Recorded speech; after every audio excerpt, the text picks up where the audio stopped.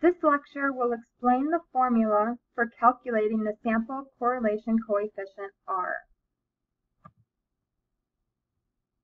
This is the procedure to compute the sample correlation coefficient R. The requirements are as follows. Obtain a random sample of n data pairs, xy. The data pairs should have a bivariate normal distribution. This means that for a fixed value of x, the y value should have a normal distribution, or at least a mound-shaped and symmetric distribution. And for a fixed y, the x values should have their own approximately normal distribution. The procedure requires first using the data pairs, compute the sum of x, the sum of y, the sum of x squared, the sum of y squared, and the sum of the product of x and y. Step 2, with n equals the sample size, sum of x, sum of y, sum of x squared, sum of y squared, and sum of xy's, you are ready to compute the sample correlation coefficient R using the compilation formula shown. So it's just a matter of plugging in the values and solving. Be careful, the notation sum of x squared means first square x and then calculate the sum, whereas the sum of x, in parentheses squared, implies or means first sum the x values and then square the result. Our first example is given here. Sand driven by wind creates large, beautiful dunes at the Great Sand Dunes National Monument, Colorado. Is there a linear correlation between wind velocity and sand drift rate? Let x be a random variable representing wind velocity in 10 centimeters per second, and let y be a random variable representing drift rate of sand in 100 grams per centimeters per second.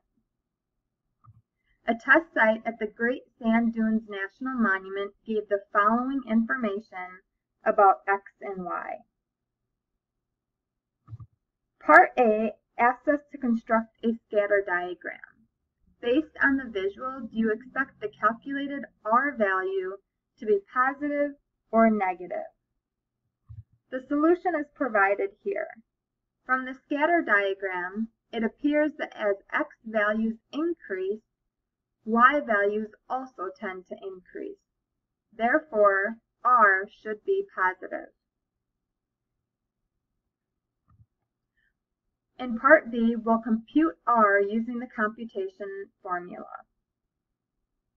The first part of the solution is provided here.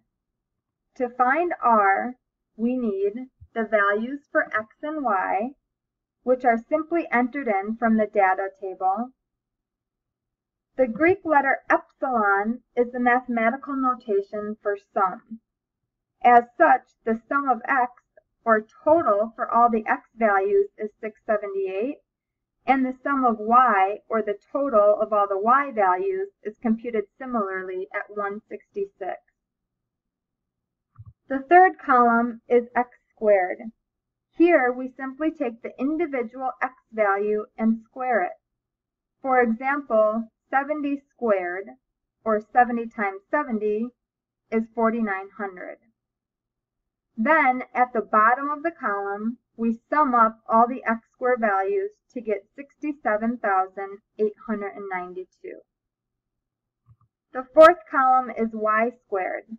This is conceptually similar to the previous column, but only considers the y values. For example, 3 squared, or 3 times 3, is 9.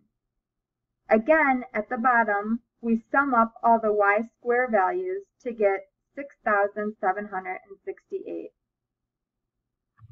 The last column is the xy column, which requires us to take the product or multiply x and y. For example, 70 times 3 is 210.